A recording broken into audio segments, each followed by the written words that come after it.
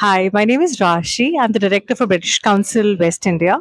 As British Council, we work very closely with India and UK artists for them to come together and explore different media. And this is why I'm very excited to be here at Nandita's Unmasked show because she has managed to create a whole symphony of different art forms. We've got visual arts, we've got performing arts, we have got sculptures, and we do have tech and art, something that British Council will be working very closely next year onwards.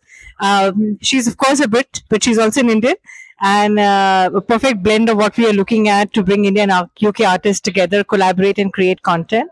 And we're really looking forward to do much more work with Nandita. And congratulations for our Unmasked exhibition. Thank you.